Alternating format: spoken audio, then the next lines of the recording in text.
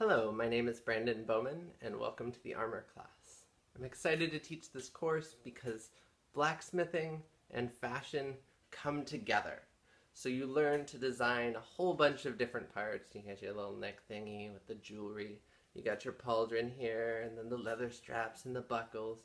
And the nice part about it is as you go to design all your armor, you start to look at how the body is shaped and how you're going to get it to fit around you. And so in our class, we're going to discuss templates, materials, and assembly so that when you're done, you can make a piece of fitted armor that works for you and what you're trying to accomplish.